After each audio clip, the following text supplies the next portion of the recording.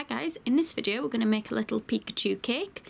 So I've got two cake boards, a bigger one that I can fit the whole of Pikachu on and a smaller one that his body will just fit onto. The smaller one wants to be nice and thin so that we can cut a shape into it. So I'm cutting around Pikachu and I'm going to cut off his ears and tail. I could actually get away with a slightly smaller board I think for this one. So it just about fits on that one there. And what I'm going to do is just draw around with a pencil on the back. I've turned my image upside down so that when the board's turned around the image is still the right way up. And I'm going to cut around that. Obviously the thicker your board the more difficult it's going to be to cut. Okay, so I've got his basic shape that our cake will go onto. And then we'll cut out his ears and tail to keep for later. So taking my larger cake drum now, I'm going to use some white and red fondant and we're going to decorate it so it looks a bit like a Pokeball. So we're going to roll the red out nice and thin. A couple of millimetres in thickness I've left it. Don't worry about covering the whole board, as long as you know you've covered half of it, then that's fine. And I'm trimming off the edge. I'm just using the back of my knife this time to neaten up those edges. And I'm measuring halfway across on here. And I'm just going to use the metal ruler that I have so that I can put in a single straight line across the middle. And then we're going to do exactly the same with the white fondant now. And then I'm going to put the straight edge on before we add it to the board this time. So try and match that up to the red, give it a little bit of a rub. If you need to use a smoother, then you can do. And then we're just going to put a strip of black fondant now across the middle. I'm not going to worry about the little circle that goes in the centre of the Pokeball because it's going to be covered by the cake itself.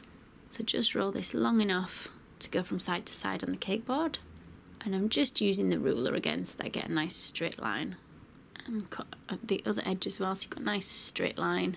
Just make sure there's no jaggedy bits along the edge, and we can place that right across the centre, like so.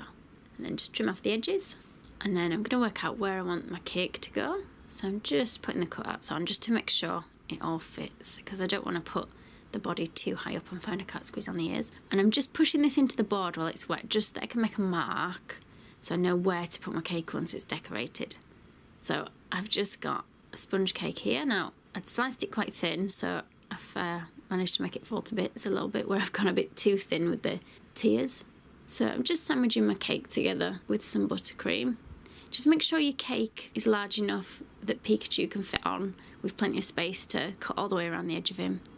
And then I'm going to buttercream the cake board that we cut out and we'll stick that on the back. And then we're just going to trim the cake around him. If your cake's crumbling a little bit when you cut in, just put it in the freezer for 10-15 minutes to firm it up just a little bit. And then once you've cut all the way around the edge, we can start shaping the cake itself. So I'm going to trim a little bit off around sort of the top edges of his face so that we've got a more rounded edge. And then we're going to take a little bit in, so sort of cutting a little wedge out below his head on the body. And we're going to keep shaping, taking little bits out so next to where his feet and his arms would be, using your template as a guide. And then we're going to cover the whole thing in buttercream. Again, it's a little bit easier if the cake has firmed up a little bit. So that's where, you might want to put it in the fridge or freezer just for another 10 minutes to firm it up. So once it's buttercreamed, we can start covering it in fondant. And I've just got some yellow fondant here that we're rolling out large enough to cover that little mini cake that we've made. And you can do it bigger than I have done, but because it's just me that eats them, the bigger I do, the more cake I'll end up eating, and I didn't want to eat too much cake. So we're pushing the fondant on all the way around, make sure it's tucked in nice and tight around that bottom edge. And then I'm just using a modelling tool to just push in a little bit under the head at either side, trimming off all the bottom bits. And then again, I'm just using my modelling tool to go in next to the arms and legs, just pushing in a little bit. Again, if you look at the piece of paper that you've got on it, have a look at where all the lines are, and you can indent the lines with your modelling tool. I'm just pushing in a little bit at the front of his feet so it looks like he's got toes. I don't think you can see it too well on the camera. And again, a couple of lines on his back feet so it looks like he's got toes. Stick your cake onto the board with a little bit of buttercream, and then we're going to give him tail and ears. So I've got some of my leftover yellow fondant. I'm going to roll it out. I've kept it reasonably thick because I don't want it to be too flat to the board. And then I'm cutting around the template of the tail. And I've got a little bit of brown that we're going to cut a zigzag pattern into that will just go on the very bottom of his tail. I'll just trim that down so it fits a little bit better.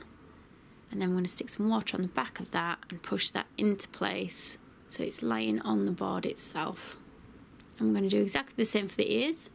So I've kept the fondant quite thick again. Just cut around that ear, and then we can stick that in place on the side of his head. And for positioning them, just again have a look at an image of him so you can see how high up on the head they go. They don't go to the very top of his head. And now I'm going to add a bit of a shadow that he quite often has in images, which are just under his chin. So it's almost like a little curve of a deeper yellow. I'm doing it in fondant. You can do it in edible food dust if you prefer. And I'm cutting thin strips, just pushing it in place, and then I'm cutting out the lines where the front arms would be, and I'm going to remove those little bits and just keep it so there's a little bit on the bottom. Now, you don't have to add this shadowed bit if you don't want. And I'm going to add some ovals of it to the bottom of his feet. If it comes over the lines that you've drawn for the toes, just push them back in again. And then I'm back to some red for his cheeks. Just roll out 2 balls, squash them down so we get some circles, and push those on each cheek. Then I'm going to give him a little nose, almost like a tiny little tic-tac kind of shape. Put that right in the centre of his face, and then I'm just roughly marking on where his mouth wants to go. And I'm going to roll a long thin piece now for the mouth itself. I'm going to cut it in 2 and stick it on in 2 halves. Make sure you curve it round in place. If it doesn't want to stick, just add a tiny bit of water underneath the fondant. And then we want 2 black circles for the eyes. So just started with a ball and squashed it down flat. If you've got a circle cutter, you can use that instead if you like. Again, just roll a thin piece of black that we're going to slice in half, and these are going to go on the tips of his ears, and then just trim off any extra off the sides. And then we want a little ball of white in each eye, and you can leave it like that if you want, or in this picture he's got little bits of brown, so I'm going to add some little bits of brown to his eyes. So just small little sausage shapes, squash them down and give them a bit of a curve, and they're going to go in the bottom of each eye. And then in the centre of each of those brown bits, add a slightly paler brown, just a small dot in each one. There we go, there he is, finished. I hope you've enjoyed the video. Be sure to check out some of my other Pokemon videos. Thank you for watching. If you liked this video and would like to see more, please click on the images of the other videos suggested. Also, please do subscribe to my channel using the button at the bottom right hand corner of the screen. You can also visit my cake website and my Facebook page to see more cakes and ideas.